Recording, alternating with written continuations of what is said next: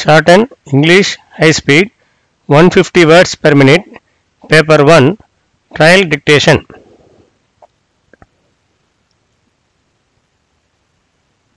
Be ready. 15 seconds left. 10 seconds left. 5 seconds left. Begin. Mr. Chairman Sir, we have heard the speeches of the Finance Minister and the Leader of the House. We feel that the budget may be good in parts, but there is no sound economic policy behind the budget. At one place, they say that there is self-sufficiency in food, and at another place that we must increase food production sufficiently. In the same way, at one place it is said that the Government of India and the Finance Commission have not dealt with the demands of the state government satisfactorily, but at another place they say that there is difficulty for the Government of India also, and that therefore we have to accept the position and look to our own resources. If this is the way they look at the matter, I am afraid that the central government may not accept our demand. Unless there is some demand, it will not be given. Shorthand English High Speed 150 words per minute. Paper 1. Code number of the question paper is 230. The passage is to be transcribed into longhand verbatim. 10 marks are reserved for shorthand performance. Handwriting during transcription should be legible and sufficient space should be left between lines.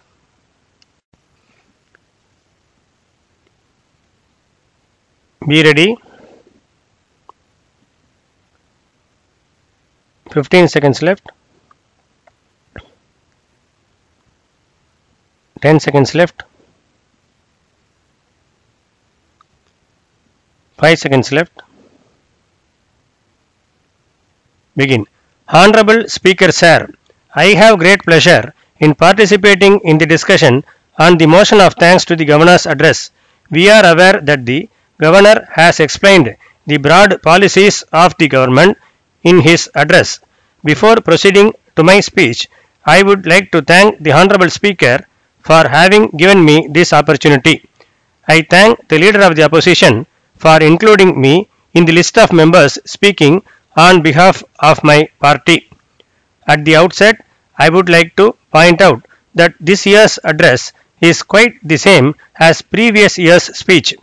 As a matter of fact, I find that most of the programs have been repeated without much change. It is my humble request that at least this year the government should complete all the schemes so that in the next year's address we see a new set of schemes. The first point I would like to bring to the notice of the House is regarding the economy. We are aware that the rate of inflation is increasing day by day. The value of the rupee is going down and the people find it difficult to pay more for the goods and services. In the circumstances, it is a matter of concern that the interest paid by the government to various agencies for past loans is also increasing to a great extent. I would like to point out that all these things put a strain on the people of the state. I fully agree that our state is one of the few developed states in the country. However, we should not lose sight of the fact that our loan burden is increasing year after year. I would therefore request the government to curtail unnecessary expenditure so that we are able to repay the loans in time. On the other hand, I believe that the share of the state government in the central taxes has not been received fully in the last few years.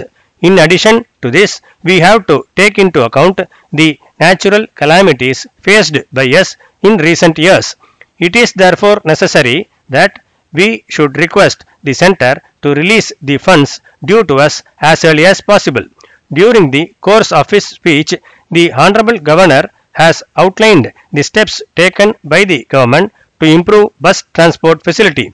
In this connection, I would like to bring to your kind attention one important thing. It is a matter of great concern that by introducing large number of deluxe buses, people have been forced to pay higher fare. On the one hand, I do agree that our rates are lower than those in other parts of the country, but at the same time, I also find that the number of ordinary bus services have been reduced greatly and people are forced to pay more for travel.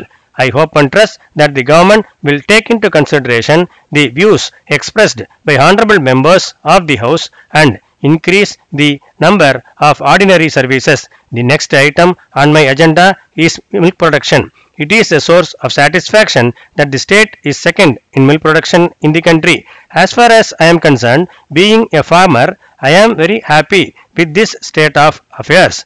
At the same time, I would like to point out that the government has recently increased the retail price of milk sold by the government milk societies. It appears to me that this has been made in order to give better price to the dairy farmers. However, I would request the government to bring down the price a little so that the consumers are also benefited. Honorable Speaker Sir, I sincerely appreciate the government for the excellent steps taken to meet the power shortage in the last few years. It is a matter of great satisfaction that we are now surplus as far as electricity is concerned. In this connection, I would like to bring one thing to your kind attention. It is said that there is going to be an increase in electricity charges levied by the Regulatory Commission, which is an independent body. I would therefore like to request the government to bear a portion of it in the form of subsidy to the people. With this end in view, I support the steps being taken by the government in this regard. With these few words, I would like to conclude my speech, thanking you for this opportunity.